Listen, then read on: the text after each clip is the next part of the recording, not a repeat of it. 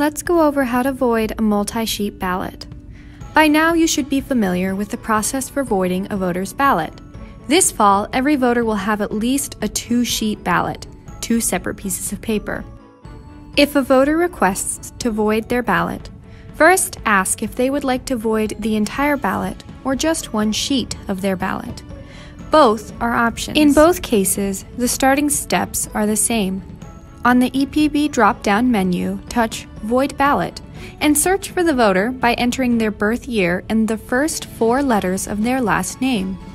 Then touch Search. Touch the voter's name to highlight it, then touch Void and follow the on-screen instructions. The voter will re-sign for their ballot. If the voter requests to void their entire ballot, place a void label on the top left barcode of both of their old ballot sheets. Place both bags in the red voided ballot envelope, and then get a new complete ballot. Scan the ballot stub from the first page, detach it and the other stubs, and hand the voter their new complete ballot.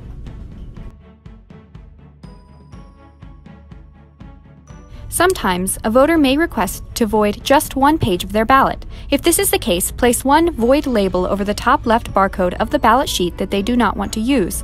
Place this in the red voided ballot envelope. Get a new complete ballot and scan the ballot stub from the first page. Remove the stubs. Hand the voter the page from the new ballot that they need. Place another void label over the top left barcode of the sheet or sheets they do not need.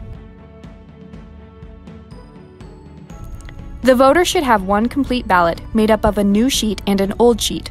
Place all ballot sheets with void labels into the red voided ballot envelope.